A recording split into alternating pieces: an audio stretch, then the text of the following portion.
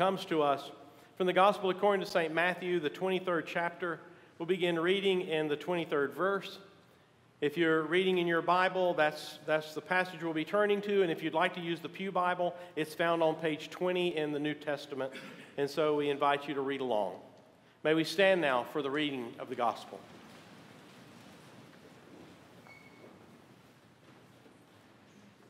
Jesus is speaking and he says, "Woe to you, scribes and Pharisees, hypocrites! For you tithe mint, dill, and cumin, and have neglected the weightier matters of the law, justice and mercy and faith. It is these you ought to have practiced without neglecting the others. You blind guides, you strain out a gnat, but swallow a camel. Woe to you, scribes and Pharisees, hypocrites! For you clean the outside of the cup and of the plate, but the inside they are full of greed and self-indulgence. You blind Pharisee, first clean the inside of the cup and of the plate, so that the outside also may become clean. Woe to you, scribes and Pharisees, hypocrites! For you are like whitewashed tombs, which on the outside look beautiful, but inside are full of bones, the bones of the dead, and all kind of uncleanness." This morning, as we have heard the word of God, let us affirm our faith in God through the historic words of the Apostles' Creed. I believe in God the Father Almighty, maker of heaven and earth, and in Jesus Christ, his only Son, our Lord, who was conceived by the Holy Spirit, born of the Virgin Mary, suffered under Pontius Pilate, was crucified, dead, and buried. The third day he rose from the dead. He ascended into heaven, and sitteth at the right hand of God the Father Almighty. From thence he shall come to judge the quick and the dead. I believe in the Holy Spirit, the Holy Catholic Church, the communion of saints, the forgiveness of sins, the resurrection of the body, and the life everlasting.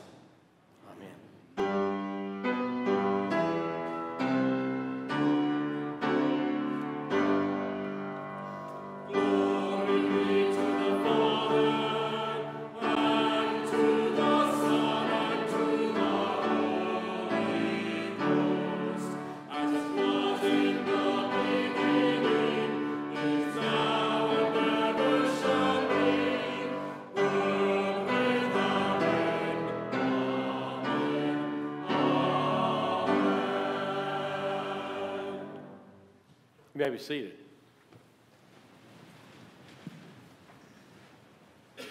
Today we're starting a sermon series that we're calling Unfiltered. Years ago, when you would see a picture of a Hollywood actor or actress, no matter how long they had been on the screen, either TV or movie, you would see that picture and you would notice that, well, you were sort of in awe of them. In awe of their skin, which was free of any blemish, and there wasn't a single wrinkle. Their teeth were always whiter than snow. It was amazing. Then, at some point, you would see them being interviewed live. And in that moment, they looked like an older, less attractive relative. Something had happened. You see, that's when we all learned a little bit of the way Hollywood worked. For the right amount of money, a skilled photographer could airbrush any picture and they could make years go away and all the effects of time disappear, and suddenly they were just like they were when you first saw them on the screen. Well, nowadays, through the advances in technology, anyone with a smart device can do the same thing to your pictures. Through apps and filters, suddenly the laugh lines are gone, crow's feet disappear, years just seem to float away. I remember as a child watching reruns of the old Doris Day show and always noticing that when they did close-ups of Doris Day, it always seemed blurry.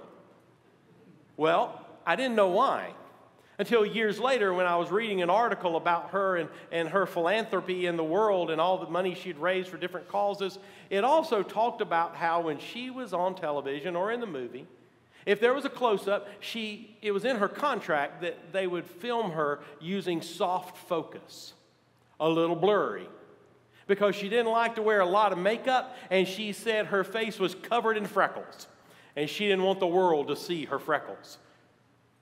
Well, now, again, if you have a smartphone, all your pictures could be in soft focus, and whatever you don't want the world to see suddenly can disappear.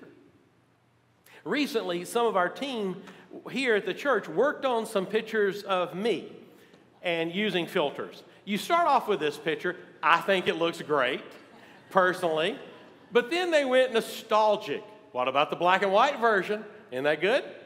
But how about if we just stepped it up a little bit? Maybe this look.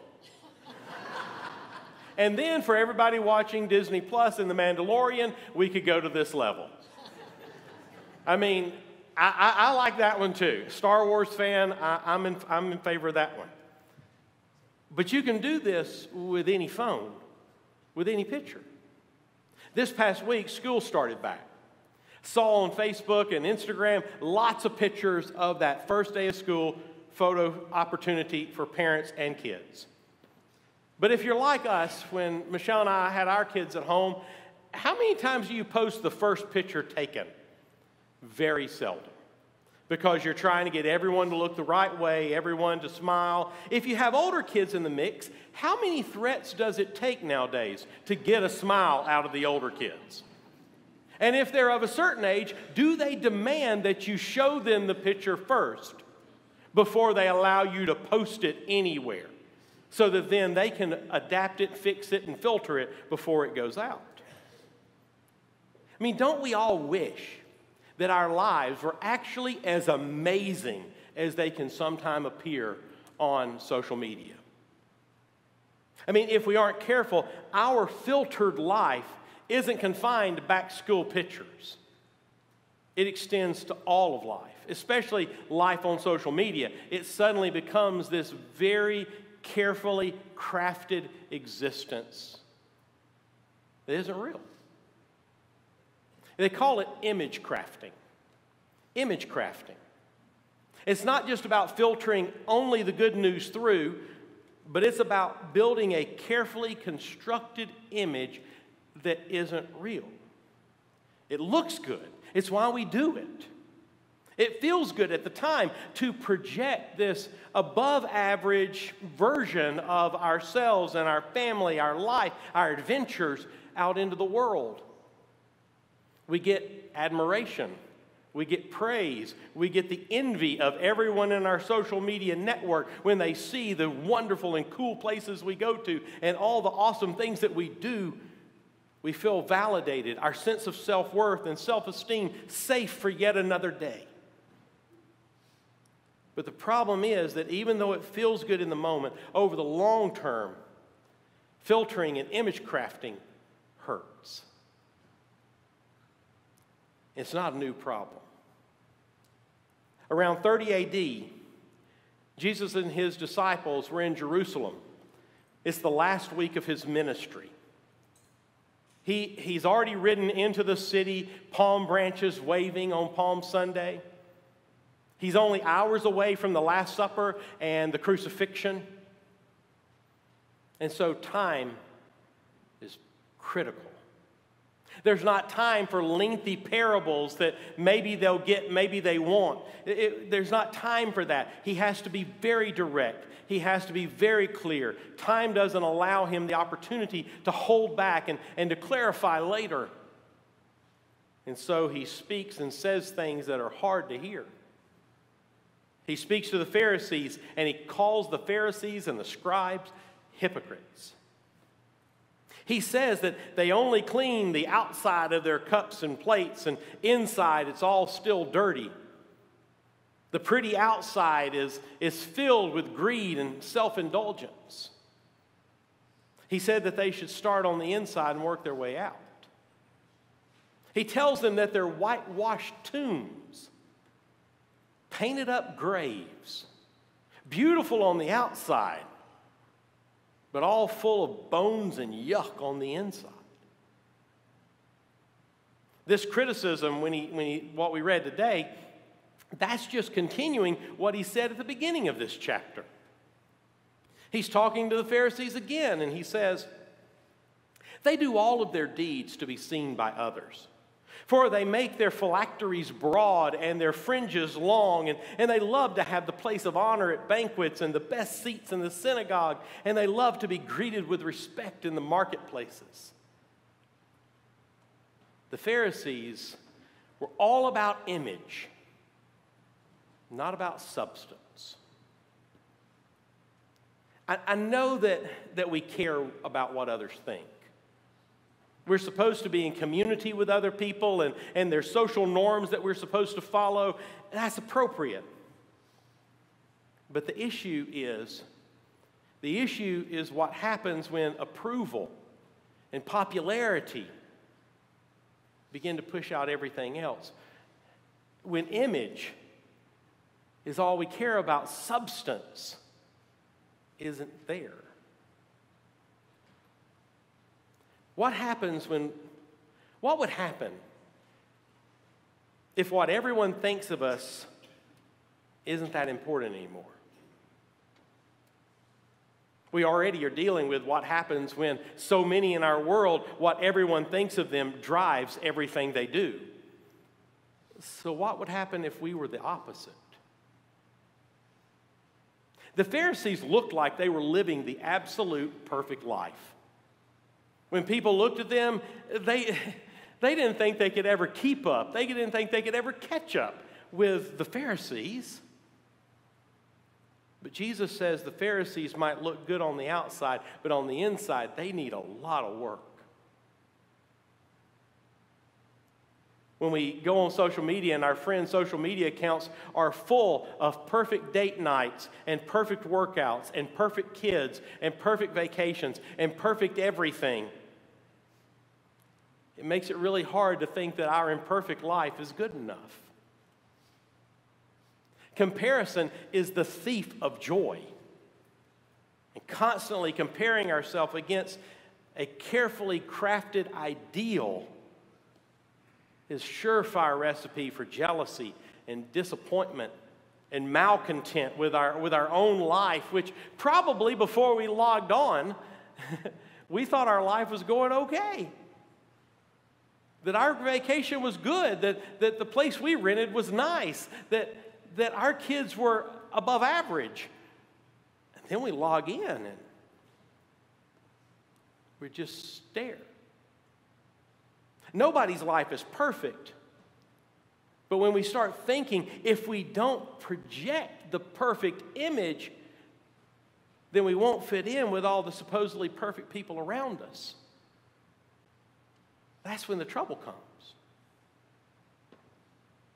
Not long ago, I read an article that said people should start asking if their online presence is merely an image or does it contain any substance.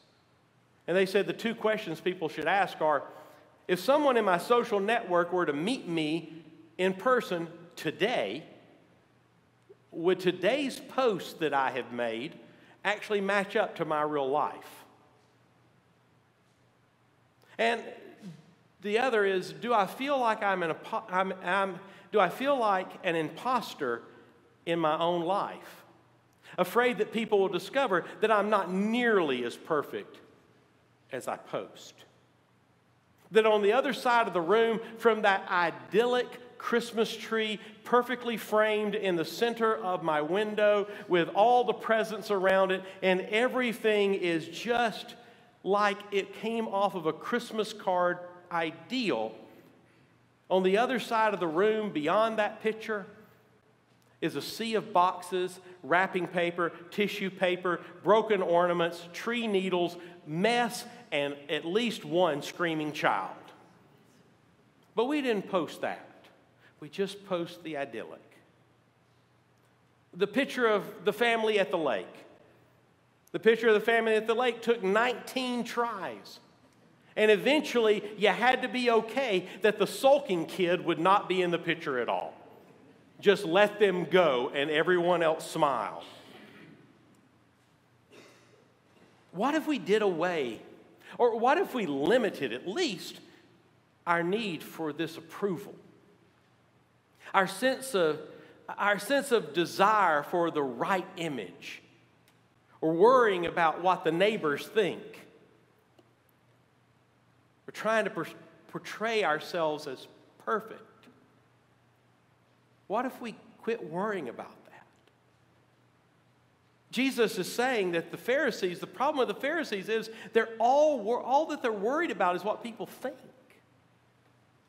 not if there's anything real to who they are.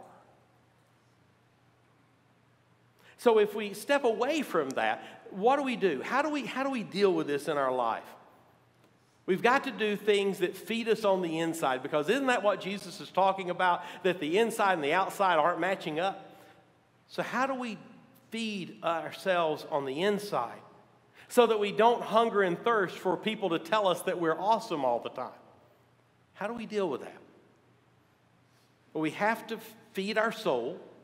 We have to, as Jesus would talk about, clean the inside of the cup.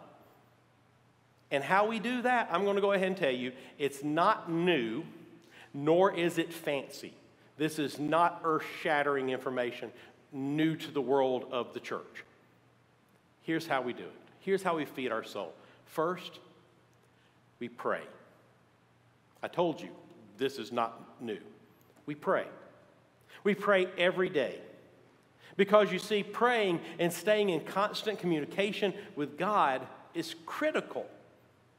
Because God is the one who loves you unconditionally and who tells you that He loves you regardless of what others think. And then the other one, the other thing we need to do to help feed our soul is we need to read Scripture. You know, like someone said, the Scriptures are a love letter from God to you, telling you that you were created at the top of creation, that you were made in God's own image, that you are incredibly special, and that you are God's beloved. Feed your heart with that. Feed your heart with that. When we're doing those two things, we are cleaning the inside. We're caring for our soul. And we're becoming more and more like the person that Jesus calls us to be. Because we're focused on what Jesus thinks and not others. I love the story that's attributed to Michelangelo. It's said that Michelangelo, as a sculptor, if he was sculpting an angel, his process would be to take a block of marble and to look at the marble and envision an angel in that block of marble. And then he would simply chip away everything that didn't look like an angel. Makes perfect sense.